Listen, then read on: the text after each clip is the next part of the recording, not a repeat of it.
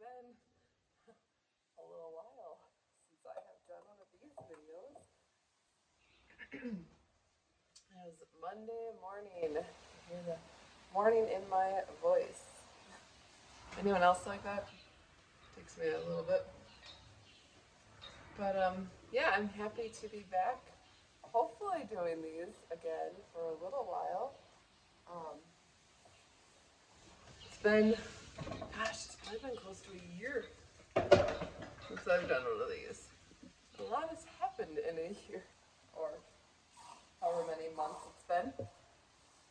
But yeah, we are milking again on Monday mornings. We've been milking for a long time, longer than we expected. So I'm just going to kind of talk today about what's been happening.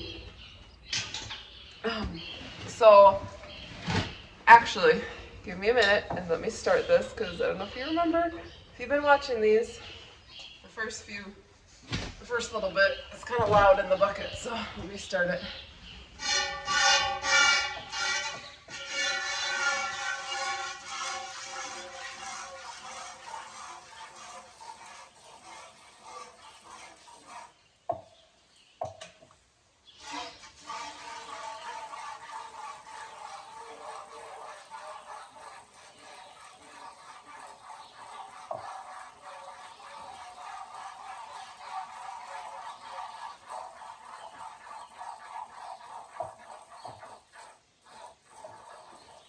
Alright, well hopefully you can hear me now. I'll try to talk loud. But yeah, so last I left you, I think I was going to be drying off apple. So I think it was around May-ish of 2021. And apple was due the beginning of October. The reason that we were giving her such a long dry off period is because she was in milk for so long, for like 15 months I think it ended up being. And so we figured we'll give her a big dry off period and let her really rest for a while. And so that was good. Dry off went great. She's a champ. No issue with dry off. But then, right?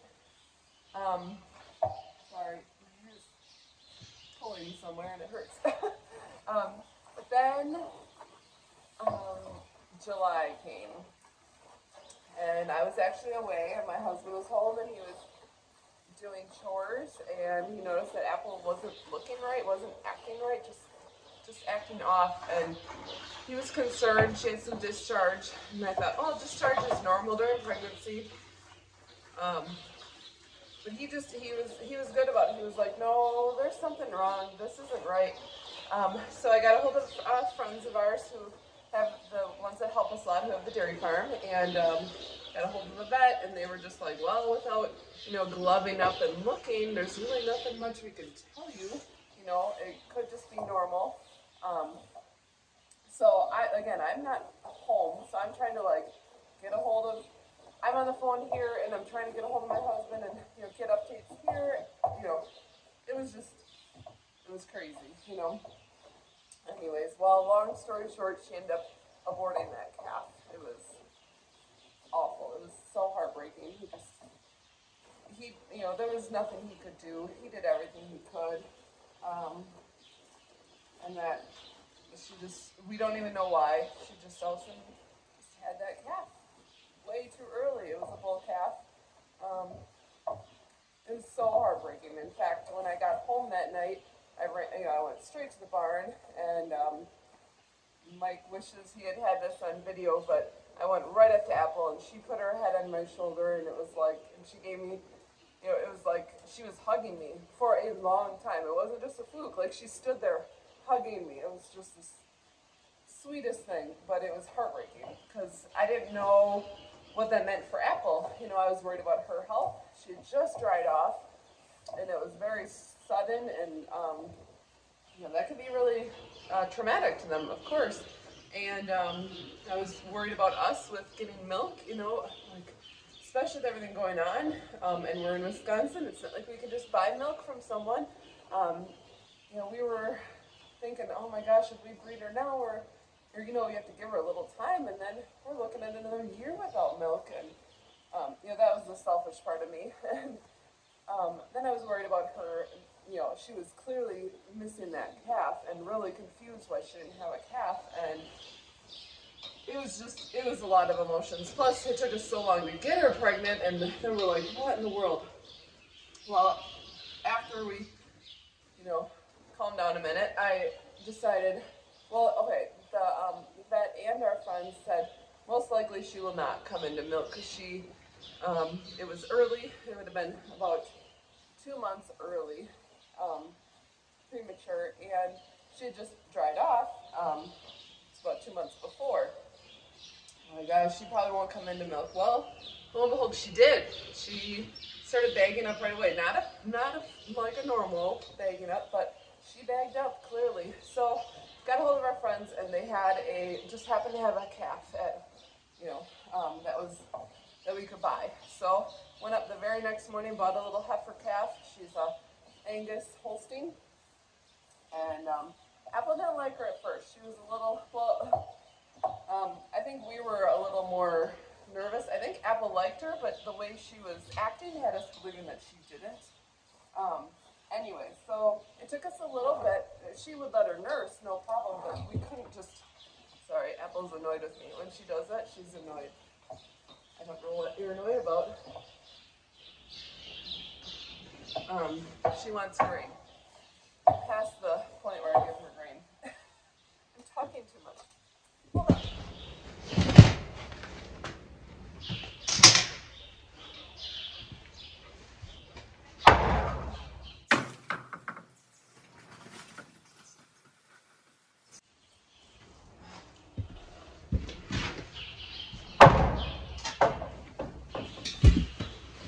Okay, I'm back.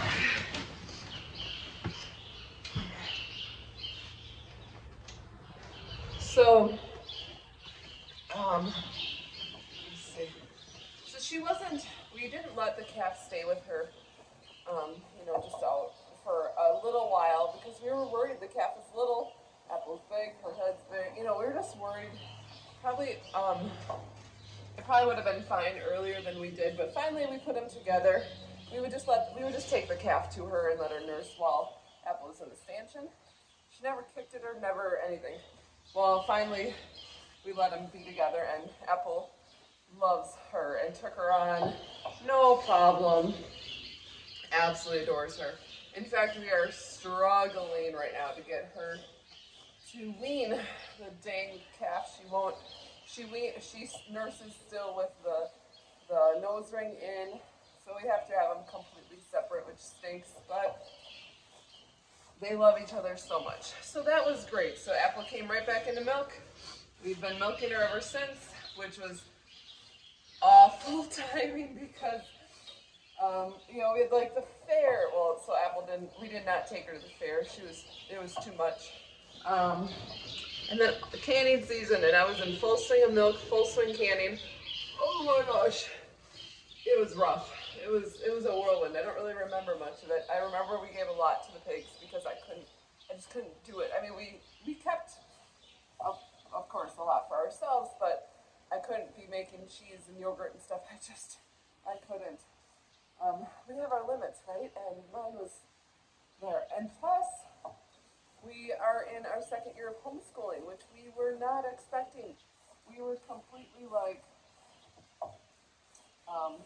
we started out 2020 homeschooling, like, we're just going to do this for this year, Lord, right? That's all you're asking me, just 1 year. It was not something I went into willingly, but I knew that, all right, I say that. I kind of went in kicking and screaming. I think I've talked about this before, but I knew that God was telling me. I knew in my heart of hearts. Sometimes you just, you have those moments in your life, God's speaking to you, and I know He was for homeschooling because I wasn't exactly on board, but He was telling me this is the right thing to do. Anyway, well, we loved it. God knows better, right? And He knew that we would. We love it. We love homeschooling. It works. It's so not what I thought it was, and it works so well for our family. So not only did she have a calf at the end of July, then we had the fair. Oh, and we got a puppy. Because we're crazy. You probably see him running around. He's big. He's a 9-month-old puppy now, but his name is Lincoln. He was born on the 4th of July, and he is an Australian Shepherd. He is a puppy, but he's really a good boy. We do like him. So it's just a crazy time. That's why morning milking with Melissa, it didn't commence right away because I was like, oh, crazy. So yeah, that's what happened. And so then we started trying to breed her again. October, maybe? We bred her.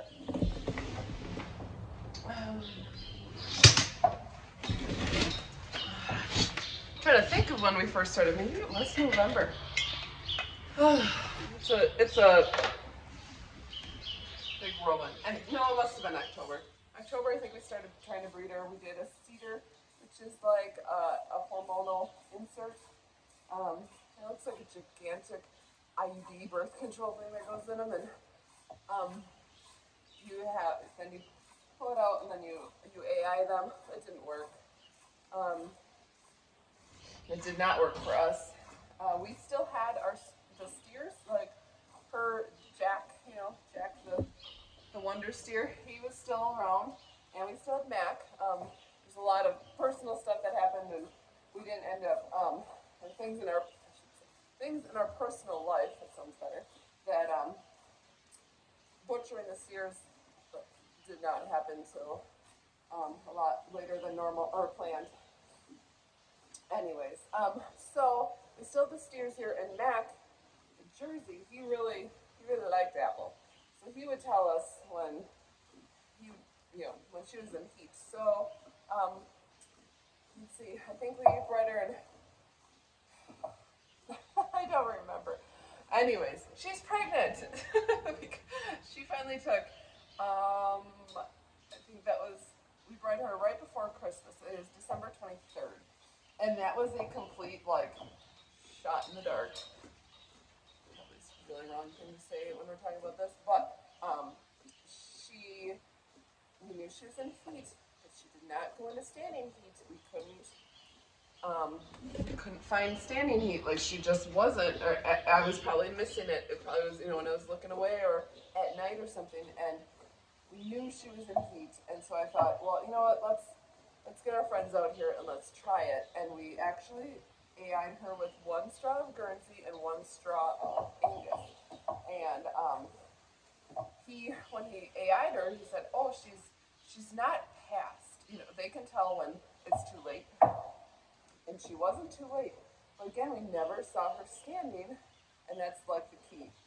And we're like, well, might as well try it, So yeah, he did. He AI'd her, and then she didn't go into heat again. And I thought, oh, I probably missed it, because sometimes I can miss her cycles. Sometimes, and I think at that point, we waited till after the next cycle to finally butcher Mac. We wanted to have him around for that. Nothing, never noticed anything. So we had the vet out in February, and I was totally ready. Like, I literally had the cedar in my pocket to reinsert, because I figured you can use it twice. And it was washed. I figured that we would probably have to do that again. I did not think she was pregnant, and no, lo and behold, she ultrasounding her, and she literally goes, well, she's definitely pregnant. And I went, what? She's what? Oh, she's definitely pregnant. What? And I legit started tearing up and wanted to hug my vet, but she had her arm up my cow's rear, and so that wouldn't be cool. And yeah, and she was just checking for twins. She doesn't think there's a twin, and she does think it's a bull. At this point, I just want a healthy calf. Will it stink that we have another bull out of her? Yeah. We have never had a heifer calf born on this farm, but healthy is all I want. So we joke, we don't know who the father is. We will find out at birth. We have to see what the baby looks like to tell who the father is. But I don't know, it's a bad joke, right? Probably politically incorrect. But no, it's going well. so we're excited. She's due at the end of September. So we're hoping that this time things go better. Again, no one has really any idea why she aborted last calf. She was healthy. There was nothing wrong with her. We just don't know. Sometimes things happen, right? We don't always have the answers. So we're just praying that this calf sticks and holds on tight, and we have a calf again end of September. So then with her little adopted calf's name is Fritter, Apple and Fritter. And Fritter is a beautiful, beautiful heifer. She will make a good mama someday. We have not decided if she will be we will breed her. Because she's half Holstein. If we'll breed her for another dairy cow, or if we'll just breed her for a beef cow. So that would be nice too, to have just a beefer to give us some steers or whatever. She's very, very well put together, very nice calf. Promise, we cannot put them in the same pasture. And it's so annoying because she immediately goes back to mom. And I'm not kidding, it's been months. She just is stubborn, and she really likes her mama's milk. And in fact, the other night, in the cold months, we only have the barn for shelter. So we had to have Fritter in a stall, bedded down real good for a while. And so Mike was cleaning out the stalls. It's been warmer now, so she's in a pasture. But he let her out for like 20 minutes, and I didn't realize that she had been out with Apple. And the next morning, I was like, I got like a whole gallon less. Is something wrong? And he's like, I only had her out for like 20 minutes, and she went right back to it. Anyway, so that's a struggle. We are not sure what we're going to do, and I hope that we don't have to resort to selling Fritter, but it's not off the table, sadly. But we can't have her just constantly on Apple. She's a great mom, and she'll just let her nurse, and it will deteriorate her condition and, compromise her health. So, not to mention, it takes away all the good stuff for us, all the good cream. And Fritters, she was born in July. She was born just a few days before we got her, and so she's plenty big enough to not be on mom's hormones. She's huge. Anyways, so that is what's going on there. We hope that we can possibly rent out a pasture this summer and put Fritter out on someone else's land, just to get her away from the farm and get a long time away. If that'll help, we don't know. Any suggestions? Like I said, the weaning ring does not work. I don't want to do a permanent one. They have ones that actually go through the septum and have a big spike. I really don't want to do that to her. But if it comes down to it, doing that versus having to sell her, I don't know. But that weaning ring worked so well, and actually worked for a long time with her. It worked really well, but then she figured out how to get it off, and we didn't notice it right away. And it was like within one day, she figured out how to get it off, went back to nursing, and then when we put it back in, she was like, oh, I can still nurse my mom. I can figure this out. She's too smart. So she figured it out. Anyway, so if anyone has any advice for that, that'd be great, because I really want to keep her. But, yeah. So now that we are back to milking without the calf. When did I weaned her after Christmas. Maybe it's after hunting season. Man, I've got a lot going on. My brain is refried.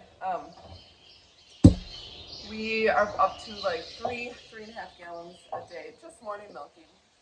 Same old. I'm not a night milker. I don't care for it.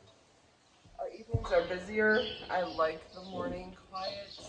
The morning, it's early, but I like that, that time to myself in the morning without the kids. Apple's treats. She loves her banana peels.